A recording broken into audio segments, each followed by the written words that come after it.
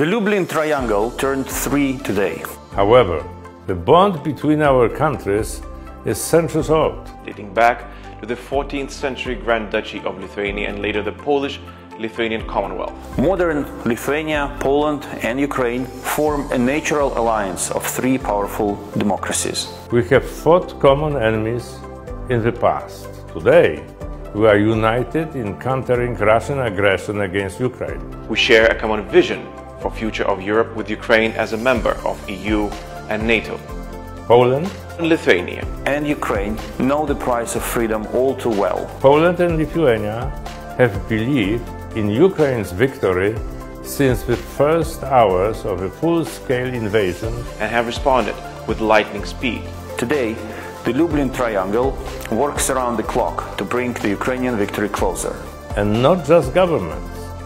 Millions of Poles and Lithuanians are helping the Ukrainian brothers and sisters.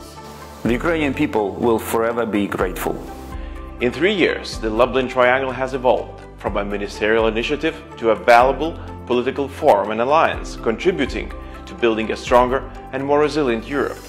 Presidents and first ladies, prime ministers and heads of parliament, prosecutor generals, senior advisors and diplomats are still involved in advancing our excellent cooperation even further. The Triangle is expanding cooperation not only in diplomacy, security and defense, but also in countering disinformation, energy security, transportation and other areas.